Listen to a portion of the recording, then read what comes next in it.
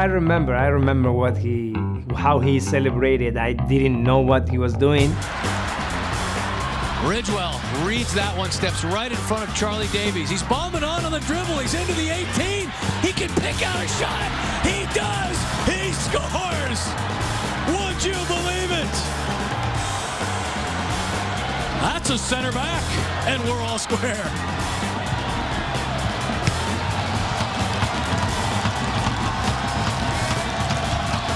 I give him credit on that. I had no idea the Ridgy roll was in the works.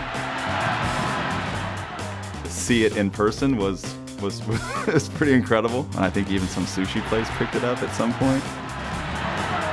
For the first Ridgy roll, I actually saw that highlight because I remember hearing about him getting signed. I saw that goal and I thought, man, he's got something to his game.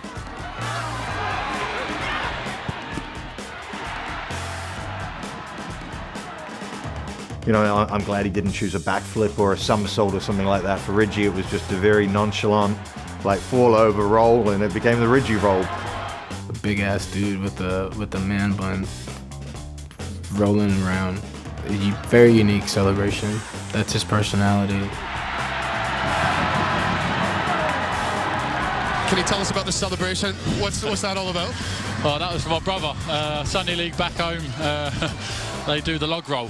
So I spoke to them before and they said try and do a log roll if you can. So I slipped it in there, but I think I went too far into the ball in the end. So it was a fitting way to celebrate the goal.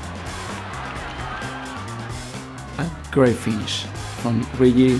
You know, he's a good player, good technique, but I never expect that celebration.